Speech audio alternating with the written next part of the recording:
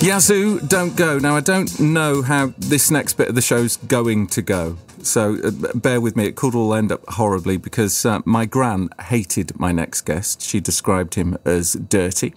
I didn't fight fair. He was a cheat. Why does he always wear a mask? And why is he so horrible to Big Daddy? I'm hoping he'll take that as a compliment because even though he's in his 80s, I wouldn't want to get on the wrong side of him. He says he's still as fit as a butcher's dog. Through the late 70s and 80s, he was a key part of ITV's schedule. 4 o'clock Saturday afternoon, 14 million of us would sit down and watch the wrestling, me and my gran among them. One of the biggest names in the ring, the masked figure of Kendo Nagasaki, is with me this afternoon.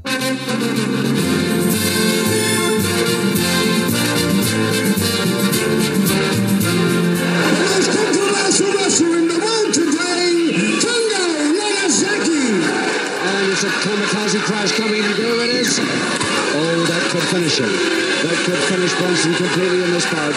Like I say, it's off. Nagasaki's mask off. There he is now. We've seen him for the first time. An extraordinary fit. What an extraordinary hairstyle. What's happening in front there? That's what he looks like. Kendo Nagasaki, for the first time ever, has been demasked. Stop this!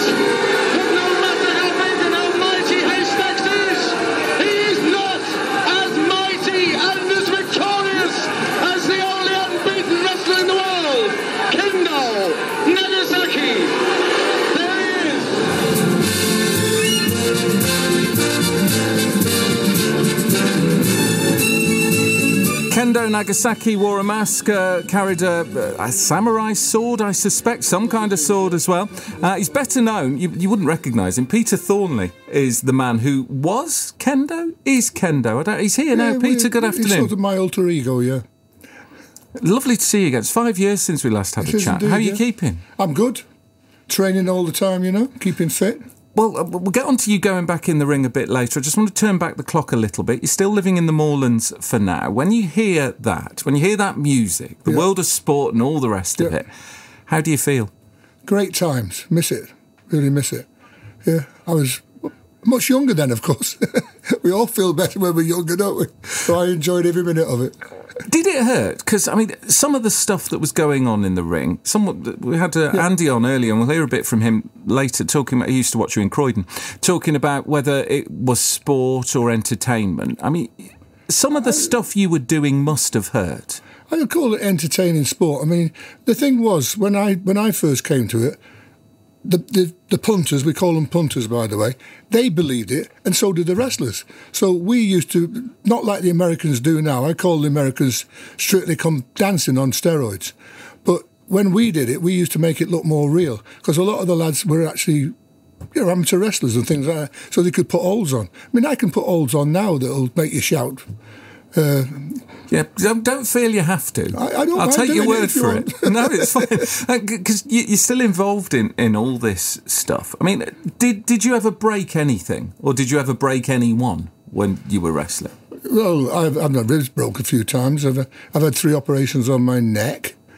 I've had knee problems, but I haven't broke, not serious breaks. I haven't broken a bone in that way. Just cracked my ribs and things like that, Because I'm too good to let that happen, you see. I'll get out of the way. I prefer to break bones than get mine broken. I just wanted to talk to you briefly about my gran and her view of Kendo. Yes. Not of you, I should point out. We're all mixed up together, She thought you were dirty. She thought you didn't fight fair. She thought you were a cheat. Yes. Is that normal? Yeah, is that a fair assessment of Kendo Nagasaki? Yeah. I thought Kendo did what he had to do to win. Basically, whatever it took. If people thought he was cheating, but part of this is entertainment. We're there to entertain, aren't we? So Gran's reaction is good. It's exactly what we were doing. Well, I was talking to someone earlier and saying so much, because it still gets shown occasionally. Have you seen this? They occasionally show 10 minutes of it on ITV4 from time to time, and there's so many, to put it bluntly, white-haired women with handbags shouting like you wouldn't believe at you. What was the atmosphere like back in the day? Very, very aggressive. They were really, really got right into it. I mean, one night I was hit by a lady with an handbag with a brick in it, knocked me to the floor. I thought this which wasn't very old. She was about 40, 45. I thought, well, she's not going to hurt me. She's got an handbag. And I'm sort of posing like the big, strong man I was in those days. And as I come up to her, she swung the handbag from her side, hit me the side of the face, and my knees gave way. I grabbed the bag of her, ripped it open, and the brick fell out. So, yeah. And once when I was in Liverpool Stadium, I had a fountain pen stuck in my back. The nib broke off and I had to go and have it removed. So they could be quite nasty. And a guy on crutches, he had 2 crutches. I walked up to him as if he was all right and safe. One came off the floor like that, smacked me aside the face and had to go and about 4 stitches in my face. So actually we were more injured by the audience than the wrestlers? We did get injured by the wrestlers as well. I mean, when I started, it was a much harder thing. I mean, the lads now take lots of risks with the bumps that they take. They do a lot more high work now, and some of those bumps that they take, when they get up on that top rope and they come off, you go out of the ring, you're coming down 12 feet. Even if you've got a bit of spring in it, it's still hard. And if you fall wrong, you can just do yourself a real mischief. So there's a lot of danger in it. There is. How did you cope? And you'll probably say it never happened to me because I was too quick, but how did you cope when you got like giant haystacks or Big Daddy coming at you? These colossal men. Yeah, they're big lads, but they're not that dangerous because they are big, because they're slow and ponderous. And I mean, the thing about haystacks is, you see the size of him. When you let him throw you on the floor and jump on you, you're in his hands. Because if he falls wrong, you're going to have a very serious injury. So you have to rely on the fact that he's not going to do anything too stupid. He jumps in the air and lands on you. Hopefully he lands on his knees and his own elbows. And so most of his weight is taken in his own body. Because at the end of the day, we don't want to kill each other, do we? And if he was to land heavy and hurt you, he knows he's in for a receipt. Because, you aren't going to let that go. I mean, when I was in it, we used to call them receipts. Somebody did something you didn't like, you used to get up and give them, have one back. We called it a receipt. And they knew, and they also knew the people who could give them a receipt as well. And I was one of them. Yeah, on many lists, I'm sure. Did you get on?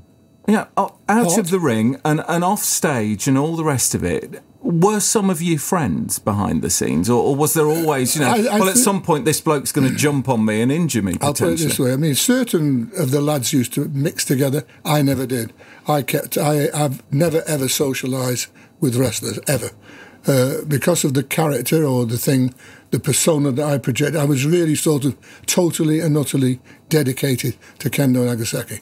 I never mixed with wrestlers. I never spoke to them unless I had to. But you didn't speak at all for a long time, did you? I mean, obviously, I had to speak behind the scenes as me, but once I took on that persona, that was it. Why? Why take on the persona? It's good box office. As simple as that? Well, I think it boils down to that. Don't we call it bums on seats, don't we? But there's so much more to Kendo Nagasaki than that, though, isn't there? Because, there's this whole spiritual side to it. There's all the sort of meditation side to it and the things that you've gone on to do subsequently. I think that all built up, the character was built off all that experience with Keneshiro Abe. I sat to the feet of the master. I sat at the feet of Keneshiro Abe for 4 years. And I've got Aikido one removed from Ishiba, because he studied under Ishiba for 10 years. So I have Aikido one removed from the master. And then I've studied under Billy Riley at Riley's gym. So I come to professional wrestling, which is what you watch on the television, from a background of a very serious business. I mean, I was a British judo champion. I was also a weightlifting champion, and I was an excellent catch wrestler, which was submission wrestling. So when I came to the business in 1964, I got all this background, and I came in right at the top. I mean, most masked men, when I did it, they were old wrestlers that had already got a career behind them. I hadn't got all that. I came straight in the business, in a mask, right at the top, and I was the top of the bill, and that's where I stayed ever since. Andy called earlier. I think you might have heard this on the way in, because you do still live in the Moorlands. This is what Andy wanted to ask, having seen you many times over the years. We met him a few times, really, because we used to go backstage, or a stage door, and Big Daddy would sign autographs the whole time. Pat Roach wouldn't necessarily. He'd be off in his car. But Kendo would come out with George, Gorgeous George. His autograph, I've got it in front of me, actually. I've got a few. It's just a mixture of symbols, numbers, mathematicals. It was like T equals brackets 4 over line by line, and then he'd sign it at the end.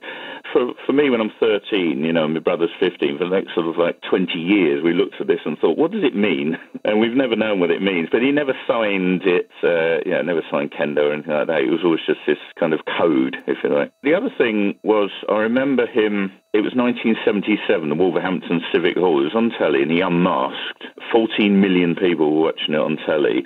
So there was a theory that when he unmasked, the mystery sort of went, and then he just became this sort of bald-headed man with what appeared to have been red contact lenses, and he's got the star tattoo on his head. So he wrestled for a while unmasked. And I just wonder if he regrets that now, because when he unmasked, the mystery sort of went, and then he just sort of oh, that's what he looks like. And I just wonder if he regrets the unmasking quite early on in his career, really, 1977. You've brought in, and thank you, brought in a picture done by Peter Blake. Yes, of a character based on the Kendo mask, yes, indeed, which you've signed for us, which is lovely. Andy's point there, I thought, well, maybe it was just a load of random things that you just write down and give to people. It's not, because what you've given me matches completely what Andy was talking about. That's Kendo's signature. That's Kendo's signature. What is it? If you look at it, that says Ken, because you read it the other way around in Japanese, Kendo Nagasaki. Whenever you see that symbol there, that means do, which means way. So it's the way of the sword, Kendo. And Nagasaki is the town in Japan, of course, or the district. So it actually says Kendo Nagasaki. So it is Japanese? Absolutely, yeah. Do you speak Japanese? A little tiny bit, but not a lot. But when I decided to go professional wrestling, I'd already... Keneshiro Abe, I've spoken to you about Keneshiro. He was an 8th Dan Judo, a 6th Dan Aikido, and a 6th Dan Kendo. And he wanted me to train to go to the Olympic Games in 1964. He was training me to go to the Olympic Games. But unfortunately, I lost this finger about 2 years before. And that really took that away from me. But it's difficult to do holds, I would have thought. Was it? Or more difficult if you've lost half a It isn't finger? So much now, but when you first lose it, because I got septicemia, it was very painful, very sore. I was probably about 4 months before I could really get to grips with the thing again. But I decided by then that I was going to go to professional wrestling and not stay down the amateur track, because I decided I want to make some money. And Keneshiro, that signature, although Keneshiro disapproved of me doing that, I went to see him in his flat in London, and he had birds and animals all over them. He had birds flying in and out and a rabbit on the floor. And even though he didn't want me to do it, he showed me how to do that signature. And he wrote it on the back of an application form for Aikido. And I've still got that signature this day in my collection, where Keneshiro did it in his own hand. And when he graded me first Dan, because I won the judo championships, I was a brown belt, and I beat a 3rd Dan, and he graded me up immediately. From a brown belt? From a brown belt, yeah. Wow. And I beat a 3rd Dan to get the championships, the BJC championship. That's like going up, 4 or 5 grades? Something like that? It's more than that, because if you go from brown belt to 3rd Dan, you're going a long way. Yeah. Wow. You're probably taking 10 years. So I beat this, and when I did that, he did a certificate in his own hand in what we call kanji. That's Japanese writing. And when he presented it to me, he said, "For very special student, I do myself." And he gave me this certificate. It's about that size. And it's all in his own hand. It says on the left-hand side, Keneshiro Abe 8th Dan, Peter Thornley 1st Dan. And that's in my office now. Is that one of your proudest moments? It is indeed, yeah. And it's not just that. It's also... because this guy thought I was special, I thought he must be right. And I've been special ever since. We'll get onto that in a moment. Peter Thornley with us on BBC Radio Stoke. You might know him as Kendo Nagasaki. More to come next. Doobie Brothers, listen to the music. Just have a fascinating chat off the radio with Peter Thornley, the man who was and is, and I suspect always will be in some way, Kendo Nagasaki. Still am, definitely. We didn't answer Andy's question about you being unmasked at the Civic in Wolverhampton in 1974. Did you regret that? And did that take away some of the mystery and the mystique? No, I never regretted it at all. It was the right thing to do at the time, and I don't think it diminished the mystery, because I retired. I wrestled without the mask for approximately about 3 or 4 months. Then I retired for 8 years. Went into the pop business, would you believe? You were a manager, weren't you? I had a recording studio, managed studios, and did all sorts of things. When Peter Stringfellow bought the Talk of the Town and turned it into Hippodrome, my organisation put all the acts in there. And we had a disco diva on the road called Laura Palace, and she did all the gay clubs. And when he had a Monday night and he opened his gay thing, we organised it all for him. Since you raise sexuality, I want to ask you about yours and the story that you came out, and it came out years ago now. Yeah. But what was it like being bisexual and a wrestler? Did you know at the time, or was it something? Did I know I was a wrestler, you mean? No, did you? Other people knew you were a wrestler because they were terrified of you. I definitely knew I was a wrestler. Did you know you were bisexual? The thing is, the bisexuality really, if you study my generation, I mean, I was born in 1941. I mean, we've got Alan Turing just after that, and we know, having to. That was illegal. Bite of the apple. When I was 17, 2 people who I went to school with, in a year older than mine, went to prison for sexual acts. And I'm thinking, well, there, but for the grace of God, go I. So I would say that bisexuality is forced on my type of person because society does not allow you to be who you really want to be. So I would actually say, when I really, really think about it, I'm absolutely honest with myself, that my bisexuality is, I've been pushed into that sort of thing. I would have, if it had been now, I would be gay. I wouldn't be bisexual. Where does that leave your marriage then? Because you were married for years. Yeah, I was married to an older lady. We got married for company, not for sex. And she knew all about my. I mean, I'd known my wife. I've known my wife for 10 years before we actually married, and she really. I was going through a funny period in the 80s. I was managing bands, I was in the pop business. I mean, I suppose I had a great lifestyle, really, because I had loads of money. I mean, I went to go and see Phantom of the Opera on Broadway. I just got on Concorde and went and saw it. Didn't think anything about spending the money. and flew back in a day. And plus, it was, what was the name of the guy that was in it? The one that did it here. He was just about to finish, Michael Crawford. He was still in Phantom of the Opera on Broadway. I thought, I've got to go and see this. So I just went on Concorde, saw it, and came back the next day. With George and myself both went. So money wasn't a problem. I mean, I had a big fancy house, a Rolls Royce parked in the garden, but I was going to pieces with the things that were going on around me at the time, because I was in the pop business, the drugs and all sorts of everything. And my wife really saved me from that. And eventually, I got away from it all by buying this house in Moorcourt, Oakamore. And that really sort of was another phase of my life, changed me completely. I got away from all that nonsense that was going on in London. I mean, George died of AIDS in 1988. I bought Moorcourt Hall and I just had to get away because London was... If I'd have stayed in London, I'd have been dead by now. So where you are at the moment in Oakamore is a retreat. I read an article in a Japanese magazine. Yes. Someone had translated it, thankfully. But I read an article about someone being brought to meet you to talk about, the Japanese influences on your life and describing it as a retreat. What you're telling me here is it was a retreat for you in the first instance. To get away from it all. When I first bought Moorcourt Hall, the idea was to turn it into flats because I had lots of friends back in London that wanted weekend place to go to get away from it all. It's a big house. It's got 50-odd rooms in it. And I was going to turn it into flats. But I bought it and I was sort of toying with what I was going to do here, there and everything. And I met another lady walked into my life called Yvonne Walker. And she'd had this idea that she wanted to open a home for people with learning disabilities. And we talked and talked and talked, and in the end, I was persuaded that was the right way to go. And we opened it.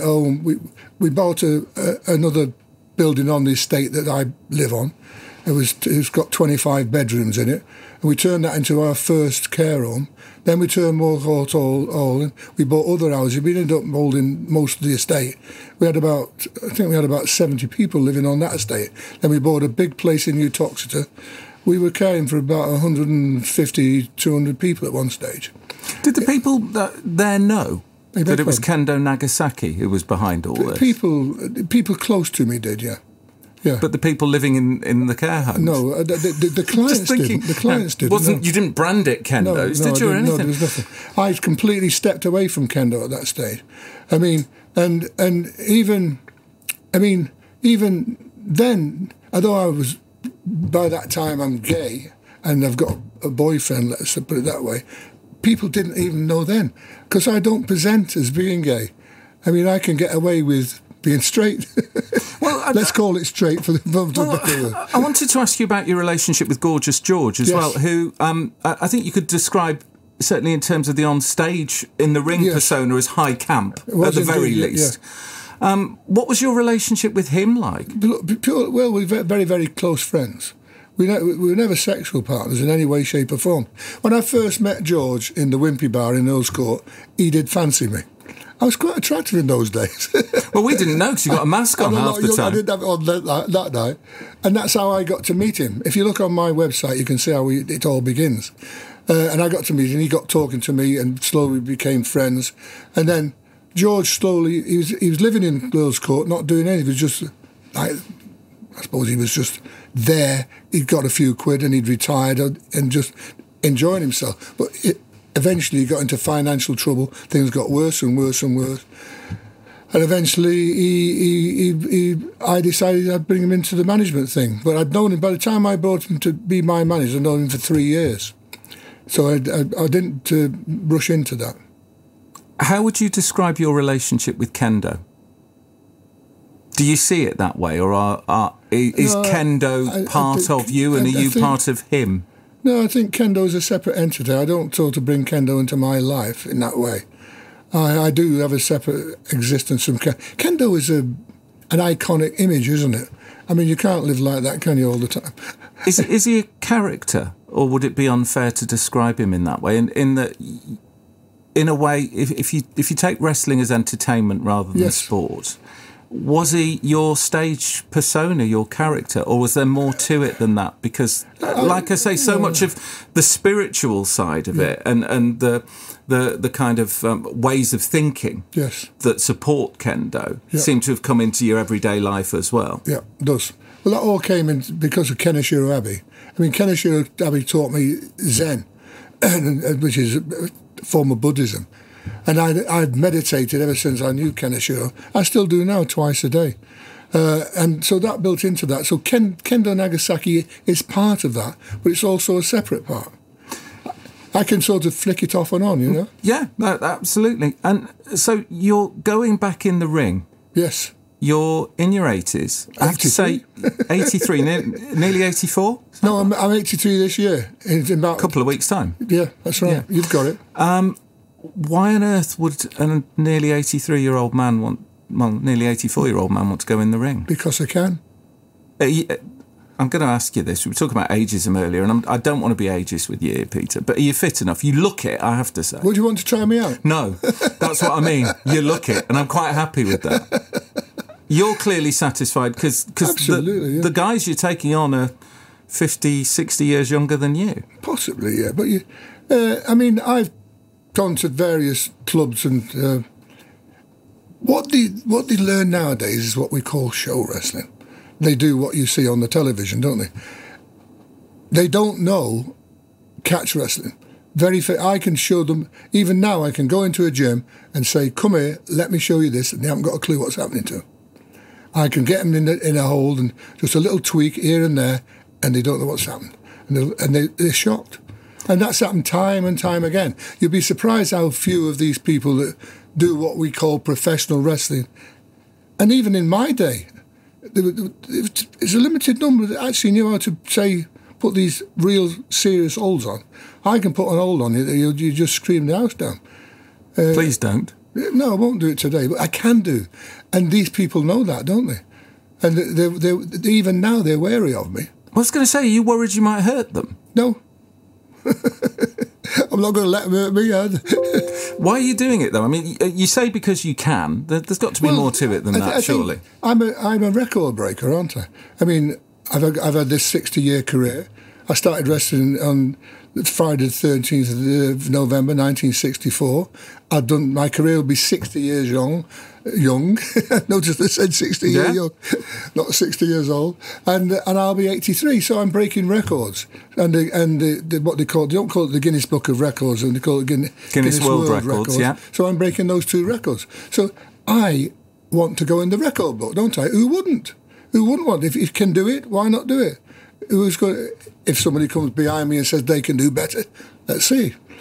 Aside from that, do you think you've done everything you wanted to do, and everything that when you first started? Yeah, when you first started as a young wrestler, coming over from judo and aikido and things. Yeah, have you achieved what you aimed to? I've had a good career. It isn't over yet, though. I'm still at it, enjoying every minute of it. How do you keep fit? Train. I don't smoke and I don't drink. I mean, I perhaps have a glass of wine at Christmas, something, but I don't drink. Although I own the biggest gay hotel in Blackpool, and we sell alcohol and things like that, I personally don't drink. I mean, I've owned that hotel since 2005. But I don't drink and I don't smoke, and I train at least every day. I do at least 3/4 of an hour every day. I've got the gym at home with all my equipment and everything. I do that. Sometimes I do a bit longer, depends. But I never failed doing training, and I've done that all my life. It's just a habit. It's like walking down the stairs. I just do it. You don't think about it. But the Japanese call it doing, not doing. When you're doing, not doing, everything gets done. So I do not doing, so I just do these things and do. And that's how you wrestle as well. You wrestle with intuitiveness. If somebody comes towards me, I don't have to think about it. I just know what to do. If you put your hand out, I don't think what I'm going to do with it. I just know. I pull you like that, and it's all too late. Before I've even thought about it, I've already done it, and that's called doing, not doing.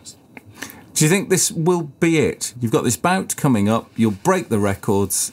Is that it? Well, it depends if anybody else breaks the record. I'll have to go back again then, won't I? And you're doing it with the mask? Yes, I'm with going to all wear the that show, mask that you've just been looking at. Which, interestingly, is a multicoloured... I mean, is that a pride mask, essentially? It's the rainbow mask that Sir Peter Blake himself has designed. Is it to do with pride or not? Well, it's the rainbow mask, the rainbow flag, the rainbow. It's the rainbow colours. It's all to do with pride, yeah. Yeah.